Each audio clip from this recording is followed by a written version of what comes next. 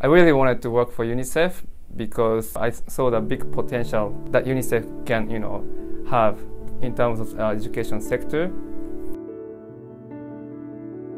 My name is Hiroshi Okamoto, Hiro, and I'm from Japan. And I'm based in Mauritania, West Africa, as an education officer. Just a little bit of myself. I was a performer, a dancer, musician, and actor, and also a chef.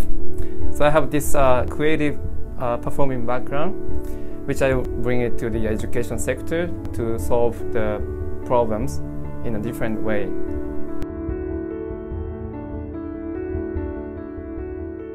First of all, because I'm new to the duty station, so getting used to and adapting myself to the duty station, I think is the first challenge for myself.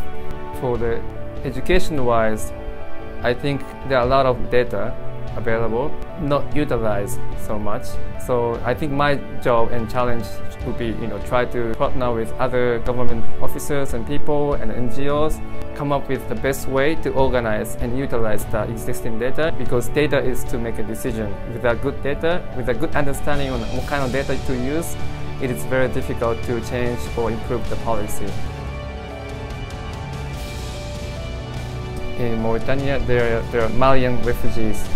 I would like to organize all the data that we have and try to make it useful as much as possible so that it will be a part of change as well.